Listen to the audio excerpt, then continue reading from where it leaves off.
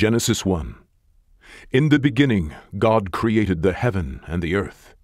And the earth was without form and void, and darkness was upon the face of the deep, and the Spirit of God moved upon the face of the waters. And God said, Let there be light. And there was light. And God saw the light, that it was good. And God divided the light from the darkness. And God called the light day, and the darkness he called night. And the evening and the morning were the first day. And God said, Let there be a firmament in the midst of the waters, and let it divide the waters from the waters. And God made the firmament, and divided the waters which were under the firmament from the waters which were above the firmament.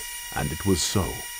And God called the firmament heaven, and the evening and the morning were the second day.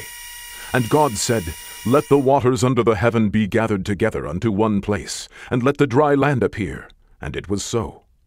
And God called the dry land earth, and the gathering together of the waters called he seas. And God saw that it was good.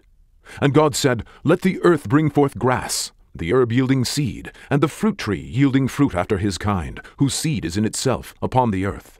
And it was so. And the earth brought forth grass, and herb yielding seed after his kind, and the tree yielding fruit, whose seed was in itself after his kind. And God saw that it was good. And the evening and the morning were the third day.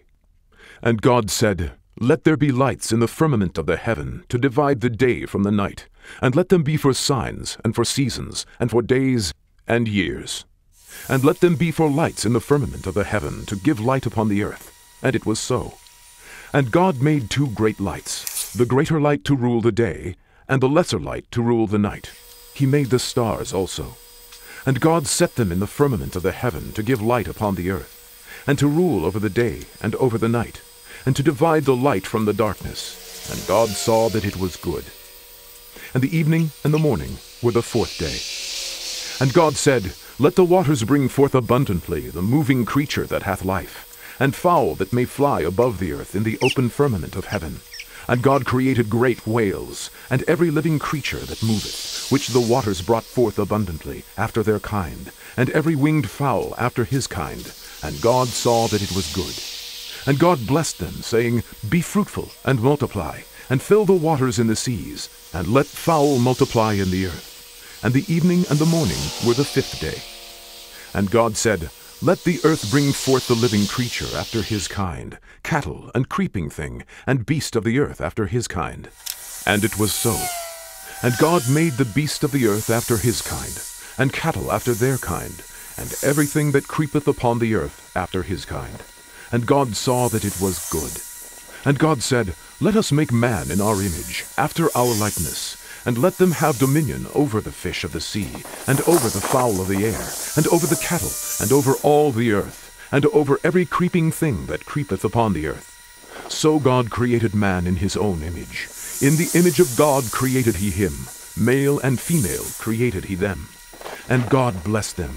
And God said unto them, Be fruitful, and multiply, and replenish the earth, and subdue it, and have dominion over the fish of the sea, and over the fowl of the air, and over every living thing that moveth upon the earth. And God said, Behold, I have given you every herb-bearing seed, which is upon the face of all the earth, and every tree, in which is the fruit of a tree yielding seed.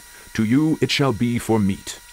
And to every beast of the earth, and to every fowl of the air, and to everything that creepeth upon the earth, wherein there is life, I have given every green herb for meat.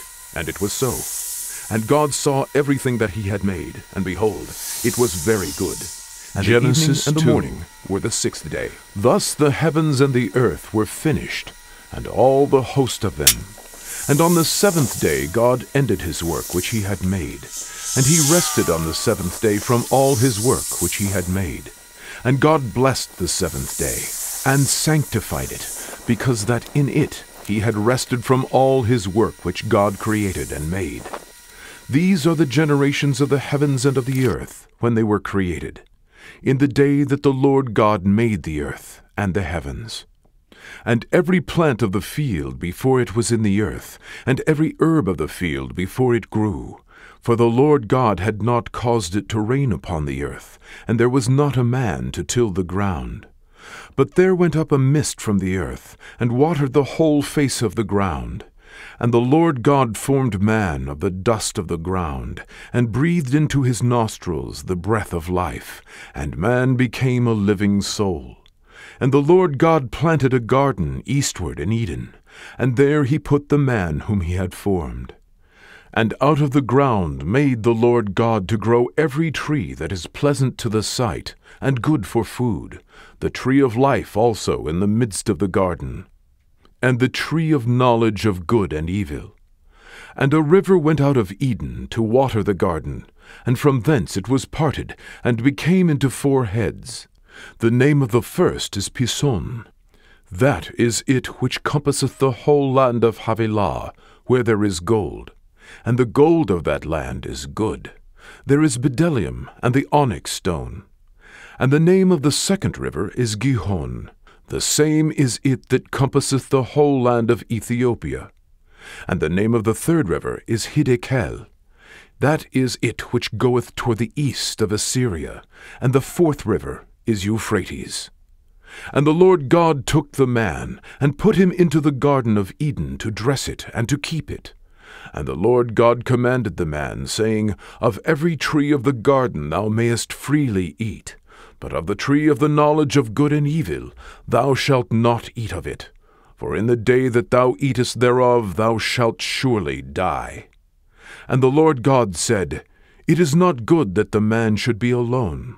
I will make him an helpmeet for him.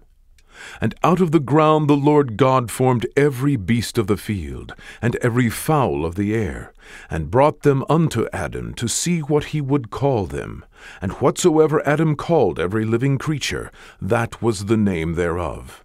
And Adam gave names to all cattle, and to the fowl of the air, and to every beast of the field. But for Adam there was not found an helpmeet for him. And the Lord God caused a deep sleep to fall upon Adam, and he slept. And he took one of his ribs, and closed up the flesh instead thereof. And the rib which the Lord God had taken from man made he a woman, and brought her unto the man. And Adam said, This is now bone of my bones, and flesh of my flesh.